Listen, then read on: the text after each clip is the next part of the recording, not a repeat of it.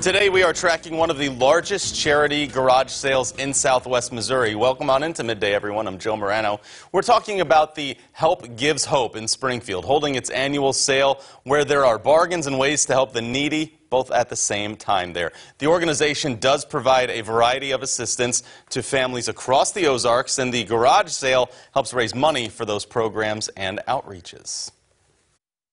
All the monies that are raised here today and tomorrow will go directly back into the community. The sale is happening today and tomorrow from 8 a.m. until 4 p.m.